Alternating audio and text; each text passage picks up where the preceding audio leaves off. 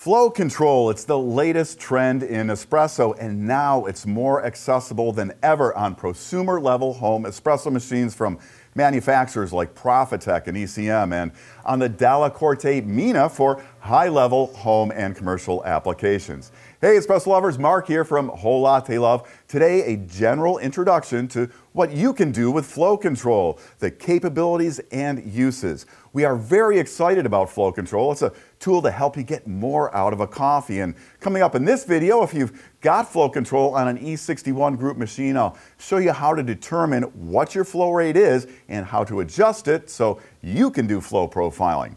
I have a couple of machines with flow control here, the Profitec Pro 500 PID and ECM Synchronica dual boiler, and of course the Dalla Corte Mina. Along with those machines, flow control is currently available exclusively from Whole Latte Love on the Profitec Pro 600 and 700, as well as the ECM Classica. So what can you do with flow control? Think long, controlled pre-infusion. Using flow rates when working with very fresh coffees to control brightness by allowing CO2 to off-gas, hitting older coffee with high flow at the start, and reducing the flow to improve mouthfeel and prevent extraction of stale and oxidized compounds. You can use a flow rate profile that best suits a particular roast level, like a gentle pre-infusion for a lighter roast and more aggressive flows to start for darker roasts. And there's more. You can replicate the extraction characteristics of manual lever and pressure profiling machines, or use a low flow and coarser drip grind to turn your machine into a single serve filter coffee maker. Flow control, it really opens up a world of possibilities. Now, in future videos, I'll have a lot more detail, basic flow control concepts and recommendations complete with flow graphs for all kinds of brewing situations to get you started.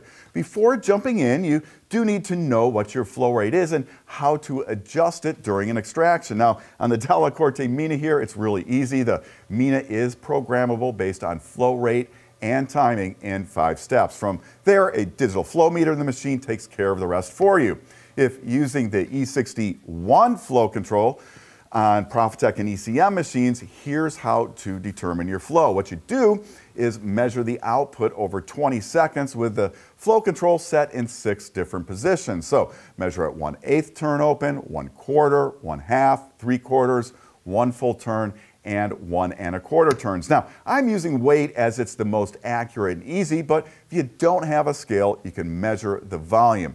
So just let the brew water run for 20 seconds in each position, then divide your total weight in grams or volume in milliliters by 20 to get your flow rate in grams per second for each position. Here are my results. They range from 1.5 grams per second at 1/8 of a turn up to about 11 grams per second at 1 1/4 turns open. With that, you now know how far to open your flow control to get a desired flow rate. So here's a simple example of what you can do with flow rate if you're, say, working with a coffee that's really fresh. The profile comes from World Barista Championship judge Danilo Lodi for the Dalla Corte Mina. I recently spent some time talking with Danilo at George Howell Coffee in Boston, where he was pulling some really incredible shots on the Mina using one of George's Kenyan coffees. So here is Danilo's profile for the Mina. Very simple on the Mina again, just program the profile and the flow meter in the machine takes care of the rest. But using flow control on the E61, you can do the same thing now that you know the positions to use to get a desired flow rate. In my case, it's 6 seconds at 1/4 turn, then 5 seconds at just under 1/2 a turn, and then reduce the flow to finish the extraction at a little more than 1/4 turn. Now, I'm using an ECM Synchronica, and it has an automatic timer, so getting the timing down is easy by just keeping an eye on the shot clock. This profile does wonders with a super fresh from roast coffee. The gentle start allows the CO2 to off-gas and decreases the bitterness you'd get with a full rate extraction of a really fresh coffee. Then keeping the flow relatively gentle and finishing near where it started helps to extract sugars and flavors and build a sweeter aftertaste.